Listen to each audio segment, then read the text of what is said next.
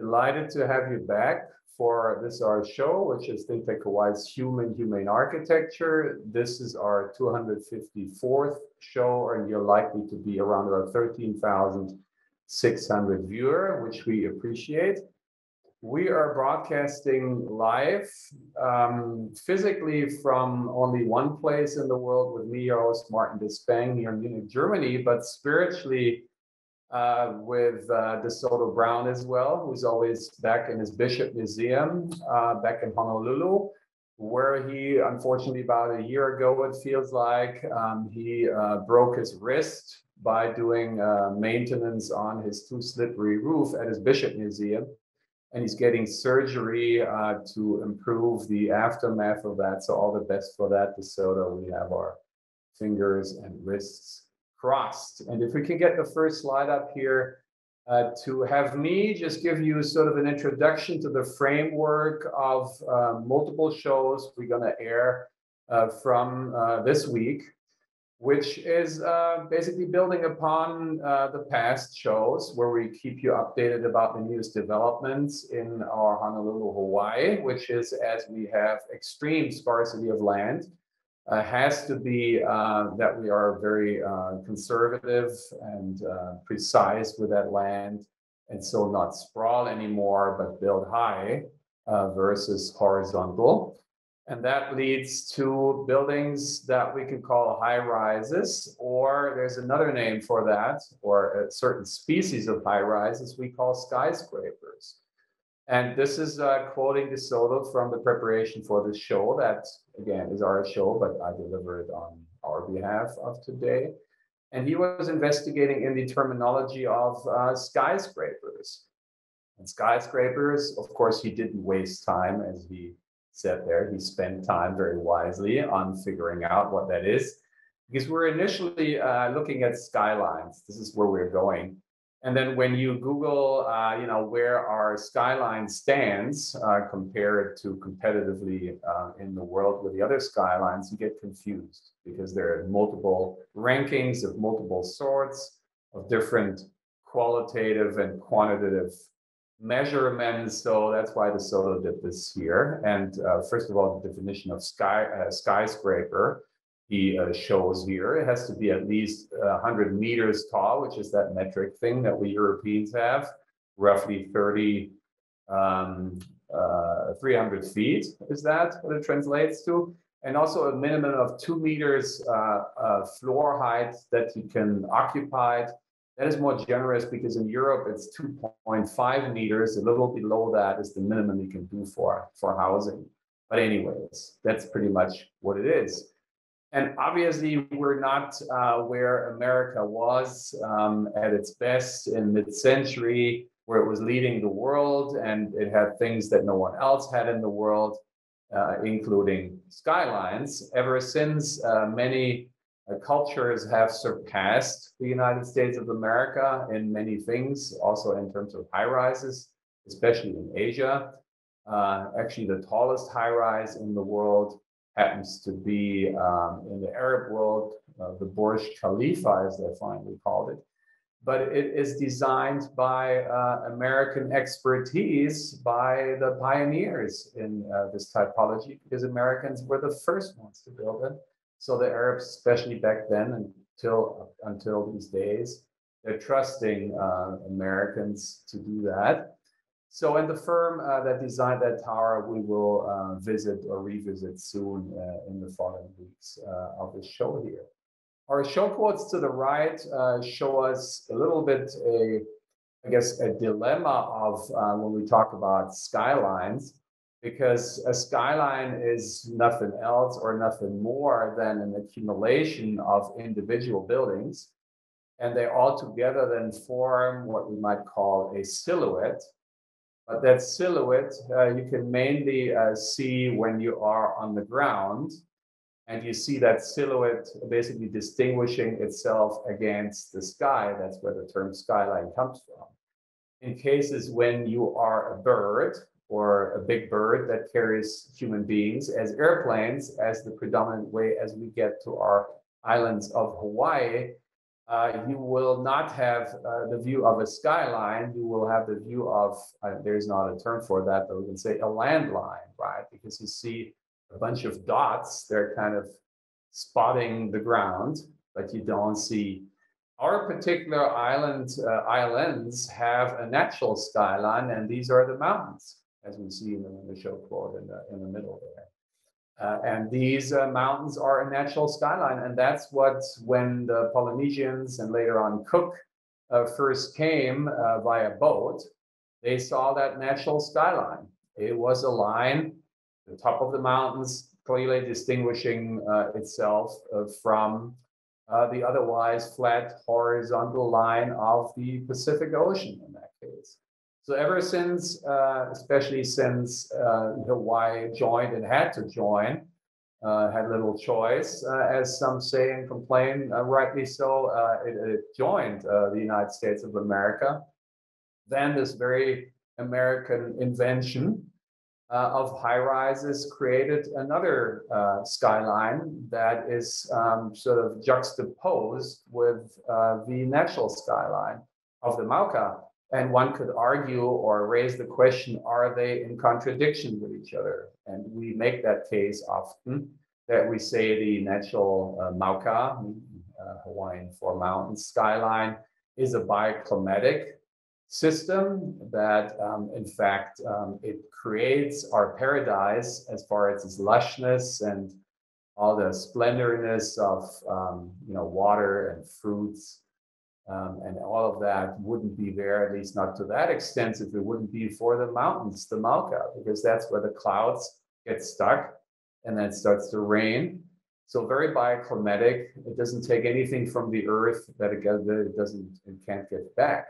That is different with the high rises of at least these days. It used to be different mid-century, the pioneering days, when architects came to the island, they thought, oh my gosh, I'm so privileged to be here.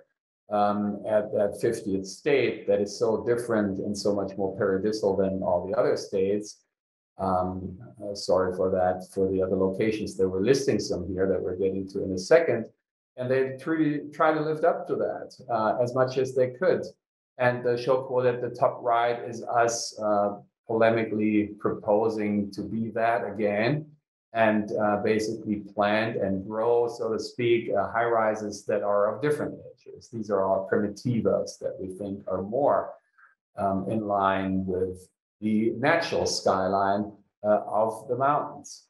So that ranking at the very bottom left is obviously then taking that isolated view only to the United States, because again, the highest, tallest high-rises in the world are in Asia, and but here we're concentrating on the United States of America.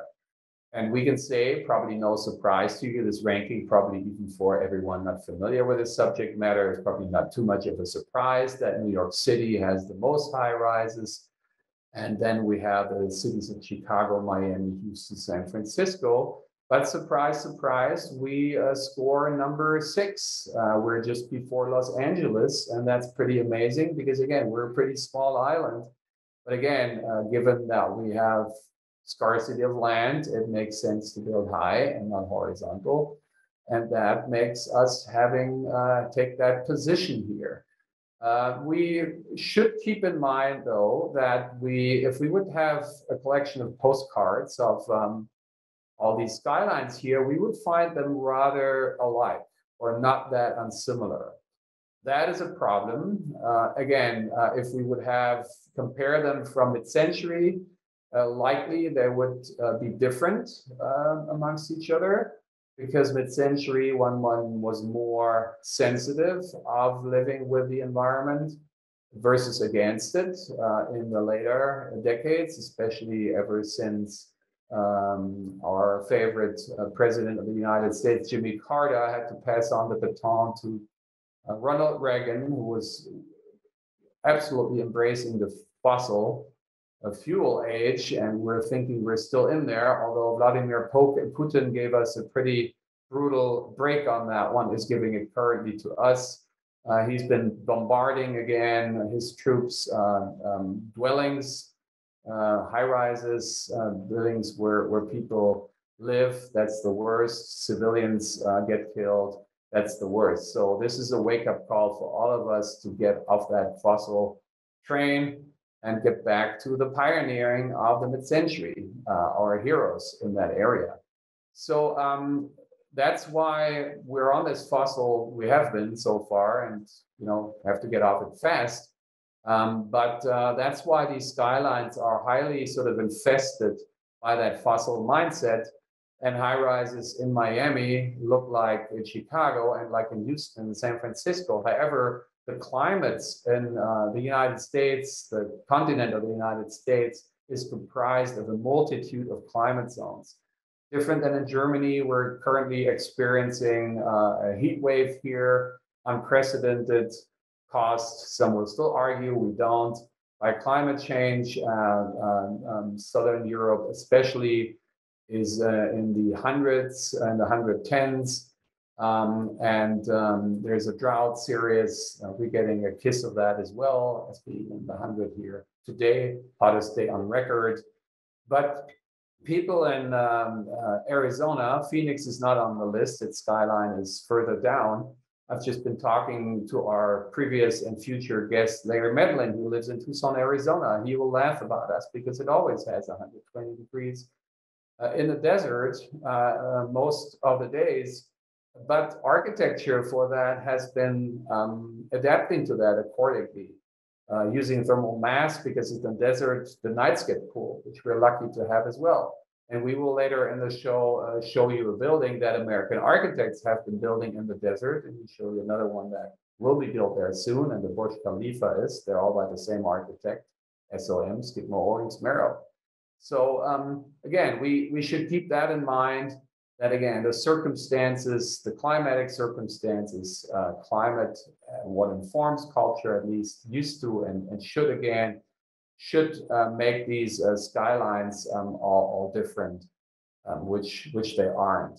So as to broaden our horizon above and beyond our most remote list from our landmass, we will visit in the coming weeks, and we start today, one of these cities, and that is the number 2nd on that list, and that is Chicago. Chicago, as to give us an idea to position that, is part of the Midwest, although when you look at the map, it's kind of a little weird because it seems to gravitate towards the east, but technically it's part of the Midwest. It's the very eastern part of the Midwest. And the Midwest, I'm an expert in because I spent on the invitation of the University of Nebraska and its president. They gave me a scholarship in the early 90s that made me to spend a year to study in the Midwest. And in the early 2005, they invited me to come back to coach for half of a decade there. So I'm very familiar with its climate and with its culture. And it's pretty much the same as in Chicago. And Lincoln, Nebraska, where I've been, shares something, but in the opposite way to Honolulu, Hawaii. While Honolulu is the most remote from all land masses, Lincoln, Nebraska is the most remote from all water body of oceans. Chicago, and we can get to the next slide, to the 2nd slide for that. Takes a little different position because that's why the show name, the 4 S's, has one of the words is shoreline, and it borders water as we do, but not the ocean, but a lake, and that is Lake Michigan. And from Lake Michigan, or into Lake Michigan as it originally was, but for pollution, the river was actually reversed technically as an enormous undertaking. That is the Chicago River that we see at the very bottom right. So with this compilation of images, we want to encourage you through us to think about when was the last time when you had been in the city of our investigation of the coming weeks in Chicago, or if not, let the show inspire you for you getting to know Chicago. And this way here is sharing us with you when we were there the last times or the first times. And you see at the very bottom right, that handsome young man is our co-host DeSoto Brown in the mid-80s, where both he and I had stuff on our heads that we don't have anymore, which is hair. And he is standing in front of to the big building to the left. The historic building is 35 Wecker Drive, which if you're into the Batman movies, just before the Dark Knight series started, that movie before that one started on that building there, on these columns there. And it is also called the Jewelers Building, because this is where the most of the jewelers in Chicago had their headquarters. For that reason, there are goofy things like elevators that take cars up. There's a cupola up there. In that cupola is where one of the main architects in Chicago, who unfortunately passed away not that long ago, he got hit and killed by two cars when he was on his bicycle. And that's my fellow German born architect, Helmut Jahn. That our other co-host and mentor of the show series here is the gentleman who you see on the picture at the top left. The one on the right is my best American buddy, Dan Kubrick, who ever since graduating from the University of Nebraska works for Helmut Jahn and continues to work for him, and is currently having the office of Jahn, who is in 35 Wecker Drive, to move to what is in front of DeSoto, which is the Wrigley building. And he's in the process of facilitating moving the office to that location there. So what was different in the mid-80s down there, what DeSoto spotted there, you see a river, but there was really no embracing the river as a waterfront, walk. And that's one of the recent developments and improvements in Chicago that happened over the last couple of years. As in many American cities, as back then when it was more, it's still car-centric, but that was the beginning of car centricity. So people just basically drove, and they didn't care for the waterfront. That has changed recently. This is a really beautiful waterfront walk now that you can enjoy the river. There's restaurants and bars down there and a lot of landscaping. And you also see just behind, DeSoto's head, you see another line, another city line that's an elevated one, because the whole city of Chicago is sort of elevated on that sort of continuous plinth, that line that you see there. So where the buildings seem to stand on is the street level, but their foundations go further down. And then there is this cavity space in between the water line, the water level, and the street level. And that's where all the facilitation, all the garbage trucks, all the technicians, all the maintenance facility people basically access and maintain and keep the city running without clogging it on the streets where the main traffic basically goes. So again, DeSoto was there in the 80s, mid-80s, as this picture tells you. The other building next to the Wrigley building on the right, that we give you the name, the data is at the very bottom there, is from the 60s, from the early 60s. And that's what DeSoto told me he first witnessed and was in Chicago the first time. As far as myself, again, when I was a student there, mobility-wise, Chicago was the city that was the closest to us as to do field trips. And that's something we're missing the most out on with our emerging generation in Honolulu, that it always takes a flight over to any other place of significance of cities that we can study. Talking car-centric in the Midwest, you can drive to other cities, which DeSoto always is rightly so keen on pointing out. Never mind from Lincoln, Nebraska in the heartland, which indicates there's a lot of aloha, and it is, I can confirm that. You can theoretically and you can practically get yourself into a car, put it on cruise control, go on I-80, and another 8, 9 hours later, he's going to end up in Chicago. And that's how I basically saw and witnessed Chicago the first time when I was in studio there together with Dan. And our professor, basically, who was the best ever, who basically told us to have a field trip there and meet there. And his name is Alex Meller. So hi, Alex. Hope you're doing well, and thanks again for everything. What was so great about him that he didn't babysit us. He basically said, okay, let's meet in Chicago that day, that hour, see you there. So no bus rented or anything. We had to get there. Show quotes at the very bottom left. Don't get yourself maybe too excited because Dan was a proud owner of his 1960s Pontiac GTO, the embodiment of a muscle car. Myself, a little bit on the more average side, also shown my 72 Plymouth Fury that Dan kept running, as we will further explain when we reconvene our automobile shows. We didn't take any of these.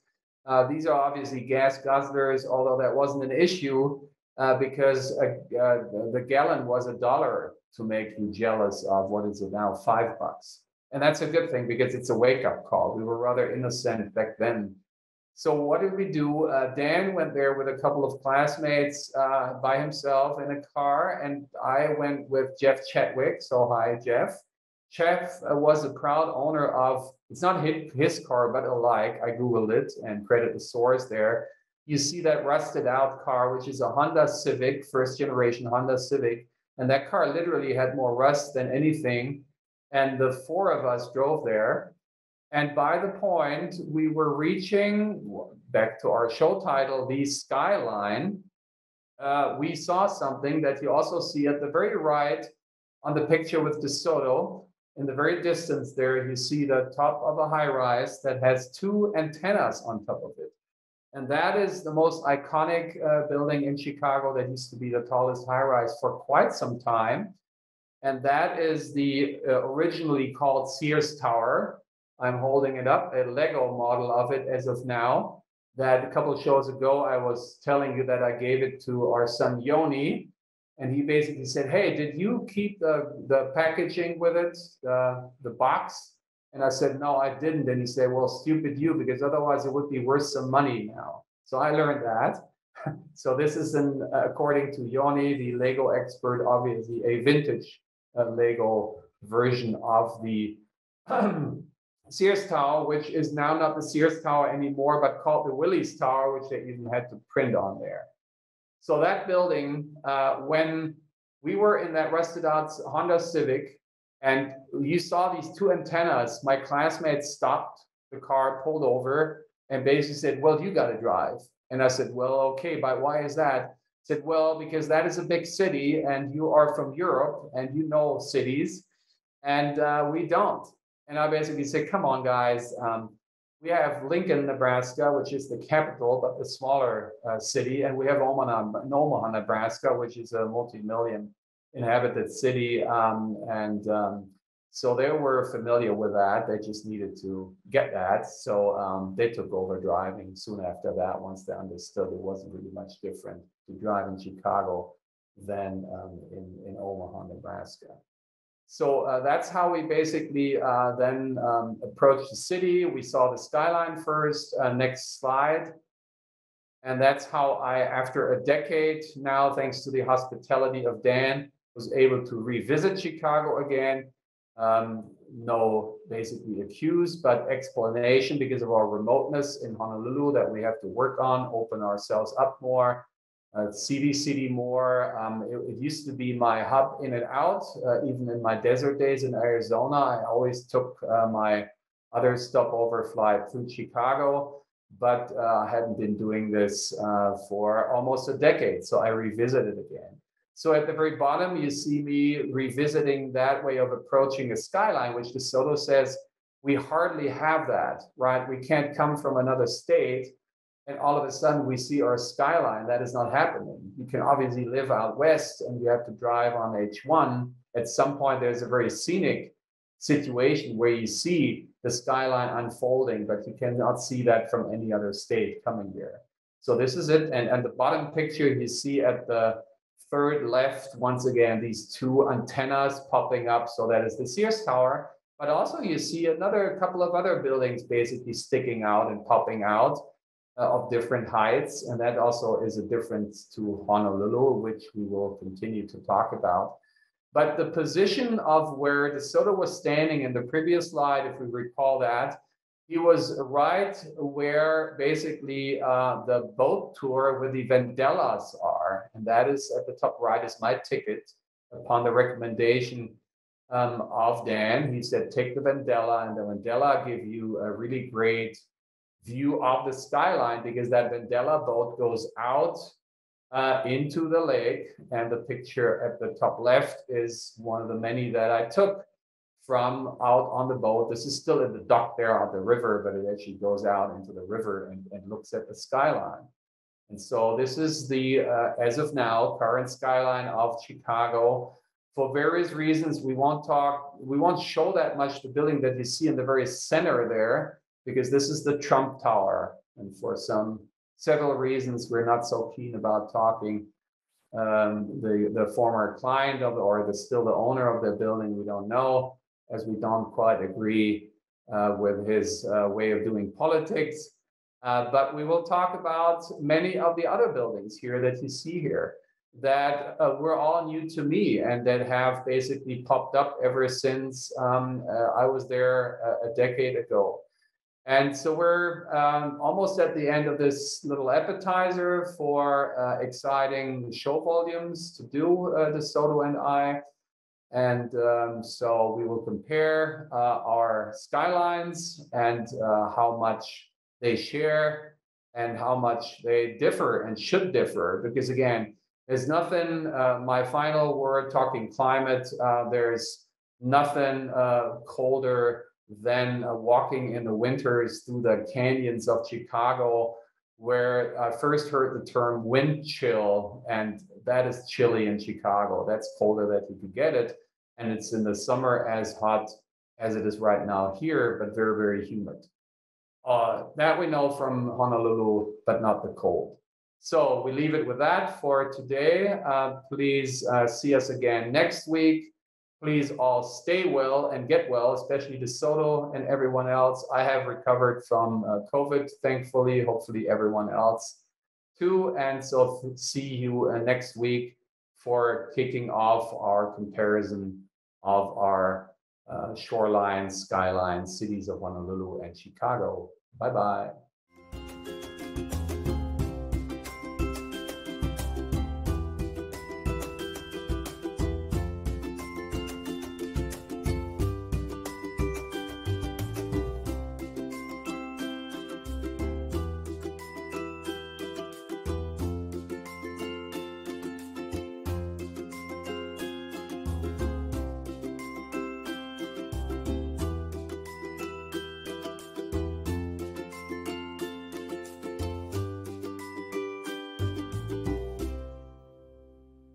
Thank you so much for watching Think Tech Hawaii. If you like what we do, please like us and click the subscribe button on YouTube and the follow button on Vimeo. You can also follow us on Facebook, Instagram, Twitter, and LinkedIn, and donate to us at thinktechhawaii.com. Mahalo.